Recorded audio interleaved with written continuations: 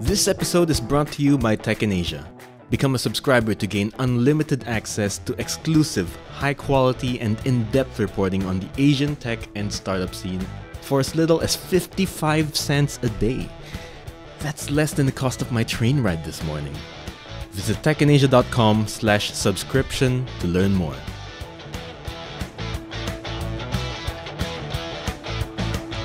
Hello and welcome to Startup Snapshot, a Tech in Asia podcast. This season, we're talking to the leaders among innovators in the Asian startup scene about their founder journeys, their highest and lowest moments, and how they've overcome the challenges they've faced along the way. My name's Nat, and with me on today's episode is Kelvin Teo, co-founder of peer-to-peer lending platform Funding Societies. Welcome to the podcast, Kelvin. Hi, glad to be here. So this is my first time meeting you. I didn't actually get to meet you before this. Yes. But it's so good to meet you in person. Maybe can you tell me a little bit about what Funding Societies is and how it works? Sure. So Funding Societies it started off as a peer-to-peer lending platform and gradually evolved into a SME digital financing platform.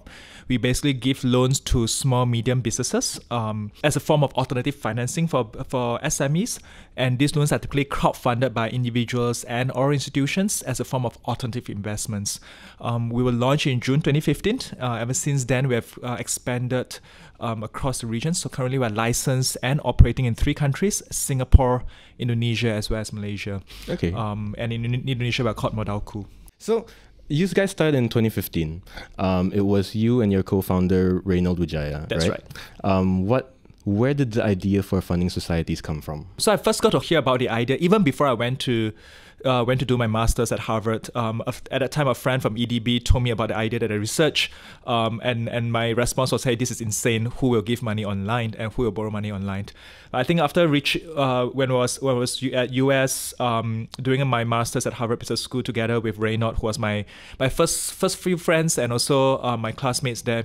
We found that this idea was actually taking off very well in the US, and we took the opportunity to visit all the major peer-to-peer lenders there, and we found that, hey, this potentially could work in Southeast Asia based on our previous experience working with SMEs, or in Reynald's case, his family business was an SME before becoming an MNC, so we took it upon ourselves to bring it back to Southeast Asia. Okay, and you realized that this was something that was popular or at least thriving in the West.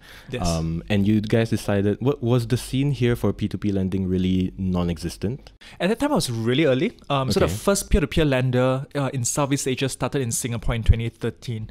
And at that time, we just started school, so it was around for our master, so it was around 2014, 2015. So it's really new in Southeast Asia. Okay, a year later, right, you guys expanded to start Modalku in Indonesia. Correct. I know that Reynald, he primarily stays in Jakarta, where Modalku is based. Right. And you spend most of your time here in Singapore. Right.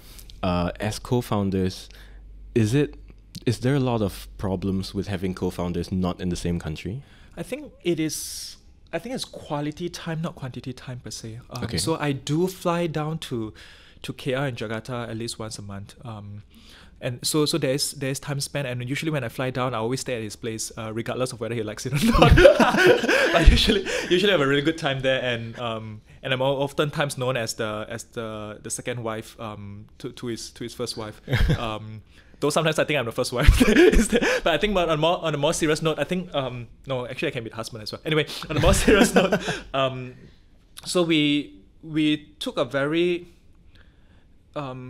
we actually made sure that we spent, even before we started a company, we spent a lot of time having the hard conversations done up front. So I think just referring to the books, The Founder's Dilemma, The Hard Thing of Hard Things, we were reading like one book a week to make sure that we keep up to learn about how to run a business when we started a company, right? And there were a lot of, we realized that there were a lot of decisions that seem logical now may turn out to be actually painful in the future, right? So we actually make sure that we trash out those hard conversations up front. Right. Because what we find is that a lot of founders, because when you start a company, it's exciting, you go through a honeymoon period, you think that everything is fine, and you avoid the hard questions, right? I think we took pains to actually have the hard questions up front, and we see that, hey, we still like each other and we still want to do this after that conversation. Right. So that built a lot of trust, and and clarity, and also importantly so was that fundamentally we share similar core values and vision, right? And that helps in terms of aligning our overall conversation. So after we start a company, whenever we spend a lot of time communicating, even online and whatnot. So that actually helps to build, at least based on some of our team members' feedback, one of the strongest founders relationship that we have seen among startups. Right. And you guys were good friends before starting because you guys were in school together. You mentioned he was one of the first friends that you found. Right. Fortunately or unfortunately. Well, for now, it looks like fortunately. But like, what was it that actually drew you guys to each other as, initially schoolmates and then becoming friends while you guys were in Harvard? I think it's a lot of it is actually driven by Reynolds, because we are very opposite / complementary personalities, right? And you having met Reynolds, you know that it's a bit of a bubbly, outspoken, extroverted person, whereas I'm kind of passive when it comes to socializing and whatnot, right? So I think he actually took very proactive steps to actually build a community, or Southeast Asian community within Harvard, and that after that we found that it was actually during a pretty a drinking session in New York that we realized that hey, we have similar values and passion. That's why we got together to do things, right? In fact, one of the things that I vividly remember was basically we were just drinking in a hotel room, and I basically had an entering hypothesis that, hey, most folks from family business are kind of usually have always a sense of entitlement, right? That, hey, I'm rich, let me chill out, right, and whatnot, right? But one quick observation was that this guy is different, right? That because he was part of a family business, therefore there's a chip on his shoulders that, hey, I want to prove that I'm successful, not because of my family business. And I thought that was actually a really good, very powerful spirit, and that's why we started having more serious conversation. But when I chanced upon this idea, I pitched it to Reynolds, and conversations got progressed, got serious, and we started a company. Right. And I guess this friendship that you guys had really helped when you guys really kicked off with funding societies, and you guys faced several difficulties. I mean, like, starting a company in itself is not easy. Right. Starting a company in another country while studying in a different time zone, right, is incredibly more difficult. Right. And you guys did also face a few challenges along the way. Right. What were some of these challenges that you faced in the early days? So I think starting a company while studying in a different time zone, basically the key sacrifice is that you just don't sleep long. So and that you miss the parties, that the costume parties that your classmates are going. And the truth is that we didn't do very well in school. Okay. we graduated, we were not the best of students. Right. So I think for me it wasn't too hard a transition, because previously at McKinsey or KKR, we worked quite hard in the first place, right? So working long hours is okay. Reynolds really have come a long way, because last time we used to work say 8 p.m. to 3-4 a.m., right? So that it is 8 a.m. here to 3-4 p.m., right? So 12 hours time difference. And he would kind of be half dead by the 12 a.m. mark or 1 a.m. mark, right? So. But now he has really built up that stamina and tolerance, right? So that initially was quite tough. But I think what happened, quite a public crisis we had, was that the week when we graduated, actually 1 week after we graduated, so we were going for our graduation trips and whatnot, and we received a notification, a public announcement that MAS is going to regulate peer-to-peer lending with immediate effect, which also means that anyone without license needs to stop operations with immediate effect. Right. So so at that time we were still in the process of fundraising for our Series A. We have received a term sheet from Sequoia Capital, who was conducting due diligence, and that basically the new regulations will wipe out 90% of our business at that time. Wow. Because Singapore accounted for 90%.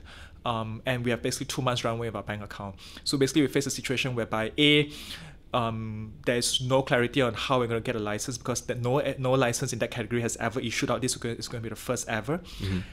B, in the interim, how do we continue business operations where the team actually feel demoralized and leave? And C, will Sequoia actually pull back their term sheet, right, which rightfully they have all rights to do that, right? Given that our business is 1/10 of the size now, and with no clarity of it. Previous to this, these licenses being announced, were there no licenses that you guys could get in Singapore? There was actually none at that point in time. I think the regulators moved quickly, partly because there was a huge blow up at China a few months before that. So that's why and in all candor, thanks to the Chinese blow up, that's why a lot of regulators in Southeast Asia took a more proactive approach in terms of regulations, and that allowed the peer-to-peer lending space to grow more sustainably in Southeast Asia. Right. What actually happened in China that led to this blow up? So basically, I think peer-to-peer lending started in China around 2016, 2017, right? And that there was basically a gold rush whereby thousands and thousands of platforms were set up because it was not regulated. And I think that because regulators took a back seat and see, hey, how this goes before they actually figure out how to regulate, it ends up having a lot of platforms were actually poorly run, oftentimes irresponsibly run, whereby the money of investors are actually used is being misappropriated, frauds were happening, so on and so forth, right? So that's why one of the big blow up was the whole Yizhubao case, whereby billions of dollars of investors' money were siphoned away, especially when Yizhubao was one of the biggest platforms in China, and China is huge, right? So that actually got regulators' attention. Though I think on the flip side, everyone likes to diss China about this blow up, but I think that we are really standing on the shoulders of giants, right? If not because of that blow up, Southeast Asia may actually experience the same situation. Right. So the quick implementation of regulations actually caught us at a very bad time. So just now I was talking about how starting a startup in a regulated business is extra hard, because any regulatory change at the wrong timing can really hurt you significantly, right? So we almost collapsed during that period of time. So Reno and I had a very good chance of becoming the first HBS graduates that have lost their job within the first week of graduation. So making records already. Yes, exactly, breaking as trailblazers. So we're very fortunate that after quickly brainstorming, we figured out a path to actually restructure the business, and that was possible under 3 conditions, i.e. finding investors debt investors who have faith in us, continue to have faith in us, making sure that team members continue to have faith in us, and finally Sequoia not pulling back the equity, their Series A offer, right? So we were very fortunate that all stars aligned at that period of time. That's why we lived to fight another day. Right. But how was your staff members' reaction actually? Because at this time they actually hadn't had that much face time with you and Reynold, and then you guys came back, and suddenly there's this whole thing where you lose 90% of your business. What was the reaction in the office? They look pretty cool about it. Actually, taking a step back, no, there were two groups, right? One of my senior hires, after hearing it from the mouth of MAS, his name is Vikas, and his face turned green. Oh my god! So it was clearly disturbing for some folks, right? Whilst others folks, maybe they have a very good poker face and they seem to be chill about it. So on hindsight, I still don't know why they stuck around. Okay. But we were very fortunate and grateful for the team that have lived through thick and thin with us during that difficult period of time. Did you do anything to kind of reassure them, or to kind of rally them to work against the odds? We actually took the whole World War II prisoner of war's approach, right? That, hey, which basically kind of, this is the plan, this is the situation, this is how we're going to solve it, and then we live a day at a time to actually crack it, right? Piece by piece, right? Instead of saying that, hey, thinking too far ahead, saying that, hey, these are the 10,000 things we need to solve, let's solve the first piece one by one. So we were fairly transparent in communicating this, and I think perhaps it was the conduct that how Reno and I have held ourselves or conducted ourselves, that we were able to garner the trust and faith of the team that, hey, maybe these 2 HBS kids know a thing or two to figure this out, or we'll survive. So really fortunate that things work out at the end of the day. Right. And then on the investor front, how did you get Sequoia to actually still have some faith in the two of you? Basically, we took the same approach, right? That, hey, these are the challenges. Based on our legal advice, we basically went all in with our legal advice for the remaining 2 months of runway, right? That hey, based on one of the most established law firms in Singapore, this is what they've recommended that we can do, which is legal. And we ran it through with MES, and we presented basically a proposal that this is how we're going to solve it, right? The truth is that there's no clarity in terms of when regulations when a license will be awarded or whether it will be awarded to us, right? Right. I think that. So after the whole episode, when we asked Sequoia for feedback in terms of hey, why do you invest in us? I think the answer that I gave was that hey, you all were very aggressive in terms of growth and expansion, but very conservative in terms of risk management as well as compliance, and that makes it very rare. So really grateful that they were betting on us as a person, as opposed to necessarily because the business was doing that well. Right. So they didn't just look at the numbers; they really looked at you and Reynolds as people, yes, and your mindset and the values that you hold. Right. Right. Okay. So how long did it take actually for you guys to get the CMS license? So we actually got it at record time. Kudos to MES, right? So everyone before the whole application, everyone was telling me that hey, best case scenario 6 months, worst case scenario 12 months, right? Wow. And for because there's no such license have ever been awarded before, right?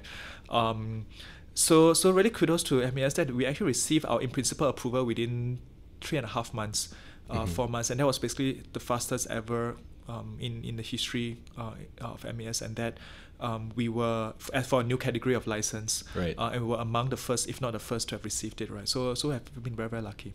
Right. And when you got the license, within that time, was your runway still at the 2 months there was, or did Sequoia kind of come in? Sequoia has injected capital into that. So everything kind of came together, all the stars aligned, and everything was timed just right that you guys made it out alive. Yeah. So it was a very close call. Right. Okay. And now you guys, that was about 3 years ago.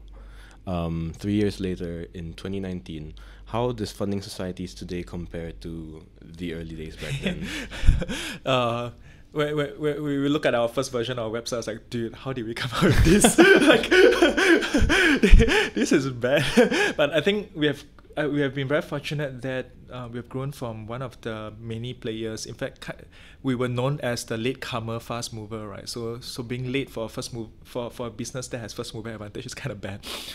So we have moved from that to becoming decisively the biggest platform in SME digital financing in Southeast Asia, right? In fact, by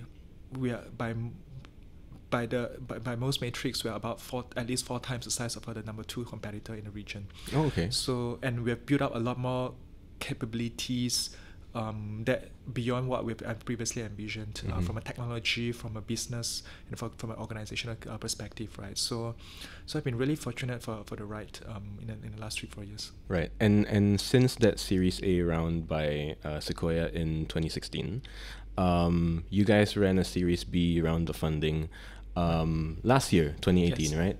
And it was a $25 million Series B round led by SoftBank, right. The biggest funding round closed by a P2P lender in Southeast Asia at the time. It still is, by the way. Oh, it still is? Okay. Because I think our peers like to announce their fundraising to include both debt and equity components. So we are still the biggest. Okay. So how did it get to that level where you guys raised this incredible amount of money from SoftBank that until now holds the record as the largest funding round for a P2P lender in Southeast Asia? I think it's both showing a vision of how we can be a lot bigger than what we are right now, and showing a track record that we can deliver on what we promise, right? So we were very fortunate to be introduced by SoftBank pretty early, even before were planning to even start fundraising, right?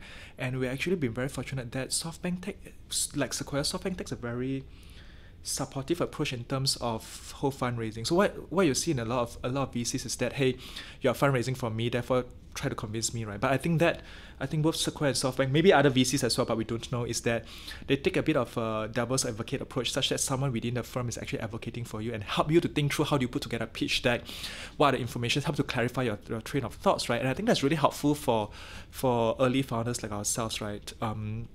And that because before we start a company, we have strategically thought through what is the vision and what's the path to be number one, and how do we execute against that. I think that we have enough proof cases to show that this is going to be big and we are going to be the best team to drive it, right? So one thing led to the other. Before we know it, so we were telling SoftBank, hey, we're going to start officially fundraising in January.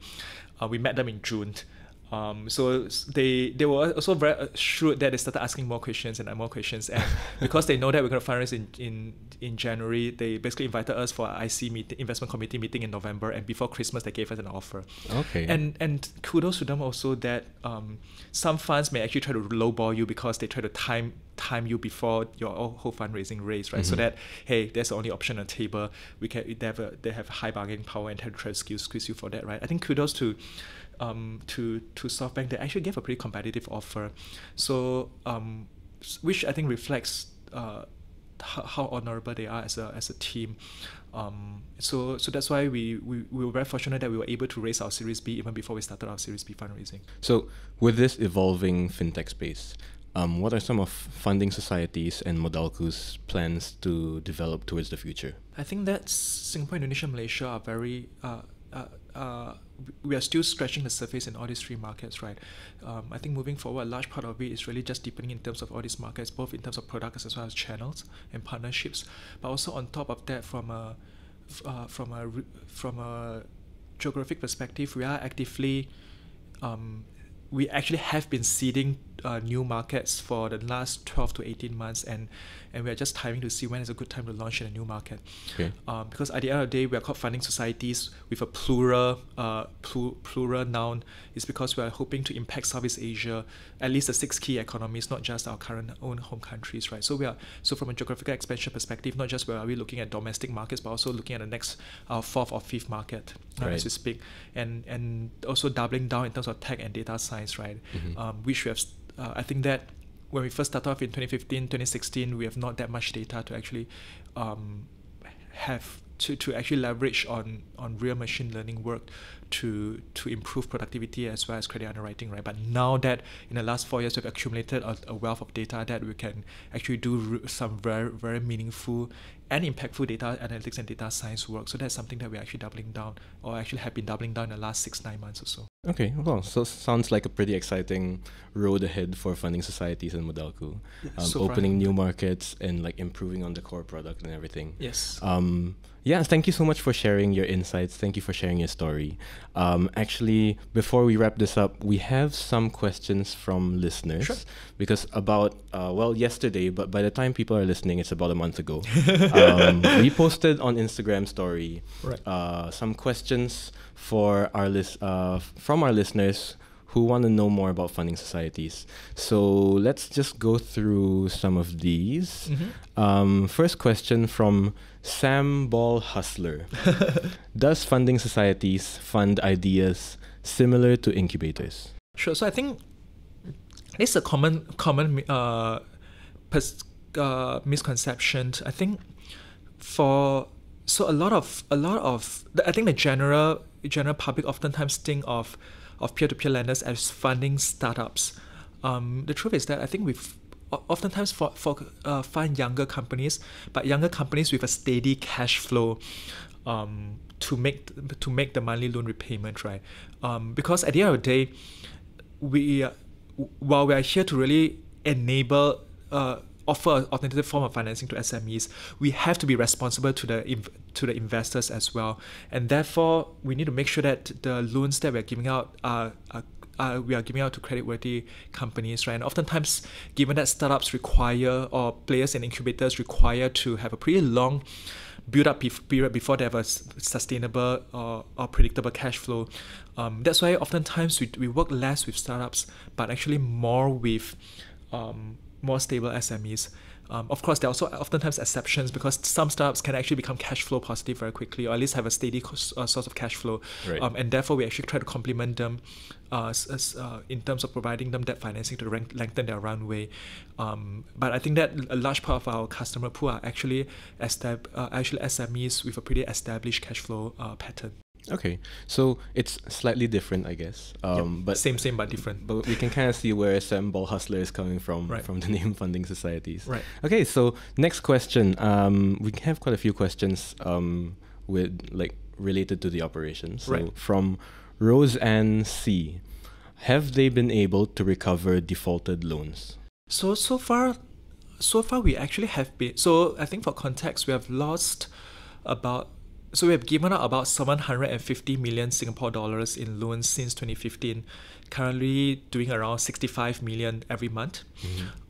Cumulatively, we have lost about. We have a default loss of about 8 million Singapore dollars. So we have default losses, even though and as a percentage of default we are around 1-2%, but we have default losses. I think that so far we have actually, I'm pleasantly surprised that we have been fairly successful in terms of recovery, because I think the common understanding is that, hey, once a loan goes bad, it's very hard to recover, especially when we're looking at the SME space, which is considered relatively risky, right? But so far, our recovery rate has been approximately 40%, 40, while the industry standard is closer to like 25 or so max, right? Okay. So, and that is because we take a pretty proactive approach when it comes to defaulted loans, right? So even before the loans go default, usually we check in with the borrowers early, and we try to take a collaborative approach in terms of, hey, understanding what is the cause of delays in repayments, and try to problem solve it together with them, as opposed to say, hey, pay up or or be unreasonable with it, right? So that's why I think we build a lot of goodwill with SMEs, that if they have the ability to repay, they will almost always repay. If not, because of the goodwill, they oftentimes have the willingness to repay. They will gradually build up willingness to repay. So far from a recovery perspective, we have been surprisingly successful. Right. Okay. Next question from J. Chris Budd. How do they risk profile their borrower? So we actually have built up my whole in-house proprietary system to actually assess borrowers, right? But I think, and we customize it based on product, based on segment, based on country, because I think that because SME financing is such a localized business, right, that it's very hard for you to have a one-size-fits-all approach. You really need to localize, right? And because Southeast Asia is still at the early phase of digitalization, that's why we actually take both human judgment call, but as well as data analytics approach side by side to actually underwrite and manage these SMEs, right? I think the common misconception is that, hey, on one end you have, hey, we are fintech, therefore we don't need any documents, we take very few documents, and we can, with big data, we can underwrite you and we can assess your risk, right? The truth is that, dude, Southeast Asia, there isn't that much data for you to underwrite. You don't have a repayment record of SMEs. How are you going to use big data at an early stage, right? So a lot of players who took that approach end up having very high defaults. Or the other flip side of it, if oftentimes startups that have started by perhaps ex-bankers and want to take a very bank-like approach, right? That, hey, this is how the banks have done it. It have worked. It will work kind of approach, but not knowing that, hey, this is not going to be suitable for SMEs, right? So I think taking the Buddha's middle path of combining both data analytics as well as human judgment call in a very streamlined manner is very important. I think that's why so far we've been able to scale well while managing defaults, and with the aim of breaking even by second half next year. Right. And was this something that you guys always had, like, since you started? Like, it was always the balance of human and like data as well? I think so. That has always been the case, because we actually spent quite a bit of time studying the various markets in China, India, Europe, and in US, right? And we realized that that was our entering hypothesis. But over time, we also tweak and refine it along the way, right? So because in all candor, SME financing, especially for bigger ticket loans, is not something that has underwriting them in a purely tech-driven manner is not a problem that has been solved in any parts of the world, right? So literally, we are pushing the frontier of it. So anything that we can copy it overseas, we've copied, right? To the extent that it makes sense in Southeast Asia, and beyond that, we just have to break new grounds, right? So we kind of take a pretty much entering hypothesis and experimental approach and gradually evolve and learn along the way. Okay, so last question from Mark J. Robbie. Do you see Grab hampering the growth of funding societies in a big way? So I think this is a commonly asked question, and the truth is that I don't. Well, Grab is clearly entering into the financial services space, with financing being a major area, right? Both consumer and to an extent SMEs, right? But the truth is that I don't see them as, hey, directly targeting funding societies per se. At least my read is that given their valuation is and their scale to continuously grow, they're almost in a position that they have to just do everything. Right. And we do think that the fact that they're pouring so much money in a space to it actually helps in terms of market education and expanding the pie for us, and that it also helps. And the truth is also that SME financing is not a winner's take all market. Oftentimes, very few SMEs will only go to one financing company. They want to have multiple. So actually, we see them as growing the pie for us as opposed to necessarily in competition. And the truth is that so far we have not crossed fire with them as much in terms of actually financing SMEs, given that their first target market is very much SMEs within our ecosystem. They may eventually grow out of it, but at least our overlap so far has not been significant. Right. Okay. Well, yeah, that's the episode. That's all the time we have for today. Thank you so much for joining me, Kelvin. Thanks for having me. Really appreciate it. So for our listeners, if you want to learn more about funding societies, you can visit its website at fundingsocieties.com for those in Singapore. For you in Indonesia, it's Modalku, modalku.co.id if you're in Indonesia. And for our listeners in Malaysia, it's fundingsocieties.com.my. So yeah, until our next episode, that's the podcast. Thank you to all our listeners for listening, and thanks again, Kelvin, for sharing your very inspiring story. Really appreciate it. If you like what you hear, subscribe to us wherever you're listening from. We're uploading episodes every other week, and we've got a great lineup of guests whose stories I'm very excited to share with all of you. All our episodes are available on Apple Podcasts, Spotify, YouTube, and wherever else you get your podcasts. You can also find episodes on the Tech in Asia webpage at techinasia.com/startup-snapshot. Also, we'd very much love to hear from you, the listeners. So you can drop us an email at podcast@techinasia.com to let us know what you thought of today's episode, or if you just want to drop us a message. Thanks again for tuning in to Startup Snapshot. My name is Nat. Goodbye.